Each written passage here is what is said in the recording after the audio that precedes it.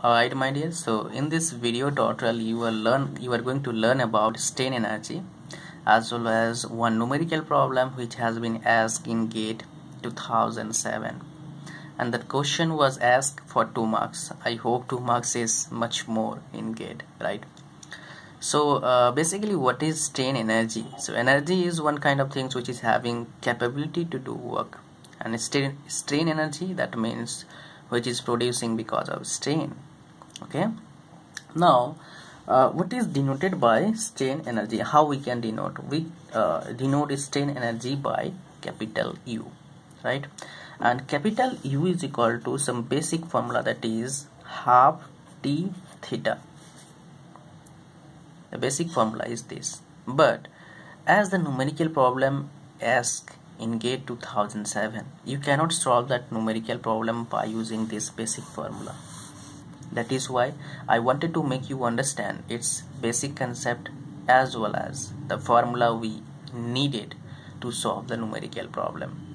Okay, so what is that formula they have used here? That is the equation of torsion. You can say that torsion equation they have used. What it said, T by J is equal to tau by R is equal to G theta by L. Now as you can see here, we can write what we can write instead of theta. If I'll remove this one, then what we can say, we can also relate with this one, but according to that formula we don't require this. Even you will, what relation I am going to just find out by using this relation, you have probably read somewhere, because there are many books, there are many guides I have seen they are using this equation to make you remember the formula. That's why I will not face problem in the examination while solving numerical problem. Okay, so T by J is equal to G theta by L. So what would be theta? Theta is equal to TL by GJ. If I will put this value here, then what I will get, U is equal to half T TL GJ. So what will happen? T square L by 2 GJ. This is the formula for finding out strain energy. Even somewhere they have related with shear stress also. Okay, that is different thing. Okay, but here yeah, you can also relate with shear stress. How? Let me share with you.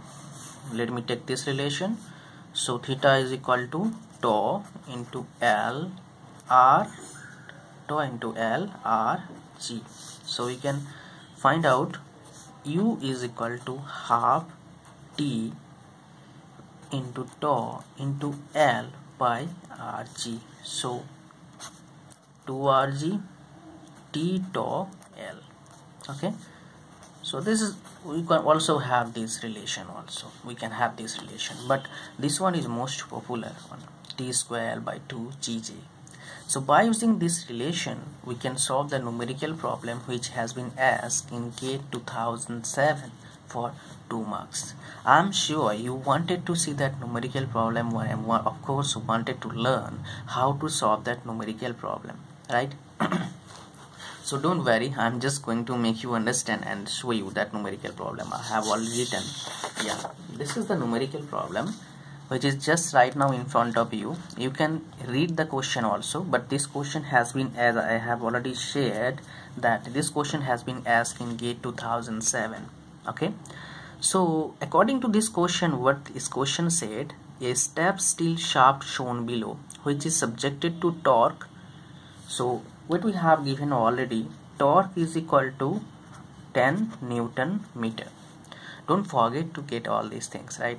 If the modulus of rigidity, that is denoted by G, is 80 gigapascal, okay, the strain energy in the shaft, so we have to find out U in Newton mm. So you should have to remember this one, that you have to find out Newton mm, but the values given, this is, if we remove this G, then Pascal Newton per meter square in SI, this is also given in SI. So first we have to convert this into mm before solving the problem. That's why we'll not face the at least numerical value, numerical value answer. But yes, we can easily do it, right? So what we have to do, 10 into 1000 Newton mm. Done with first one, and the second one just I need to multiple 1000, because megapascal means Newton per mm square, and this one become Newton per mm square. So all unit has been set to solve the numerical problem. Now the main thing is that we are having two step, but we know what U is equal to T square L by 2 Gj. We are having L, we are having T, G, and J. What is J basically? J is polar moment of inertia. What is polar moment of inertia? If you'll see it like this, this is this shaft they have shared with us, and we have to use this formula pi by 32 j to j pi by d to the power 4. This is the formula for finding out polar moment of inertia. For this is circular cross section. In cylindrical they are taking cylindrical, that's why you will get like this only, circular. Because of the circular we are using this formula. You should not forget this one, right? Now because we are having two step here, now what common things we are getting here? G is common, L is common because both the length are same, T is common. So what we can do, strain energy is equal to T square L 2GJ1 T square L 2GJ2. Now what we can get common here, T square L 2G 1 by J1 and 1 by J2, right? Now what is J1 and what is J2 we need to understand, but before going to do that we can do like here, 10 L is 100, 280 into 1000. Now J1 is pi by 32, so this will become upside, into D. D is how much we have given, 50 to the power 4. Again 32 pi into D is 25 to the power 4. So this, the unit of this problem will come out in Newton per Newton mm, which has been as given in the numerical problem. Okay, so how we can find out its value, that is important. Let me share with you how we can find out. Suppose that this is 10 into 1000 10 into 1000 square into 100 divided 2 into 80 into 1000. What we got here, 62500, right? Now we'll do this one, 30 divided 5 multiple 50 to the power 4, okay, plus 32 divided pi into 25 to the power 4, and I have to use another bracket here. So this become this multiple 62500. Yeah, its answer is how much we are getting here, 1.7316 Newton mm. Okay, so this is here C. The right answer is C. So let me just review again what we have used here.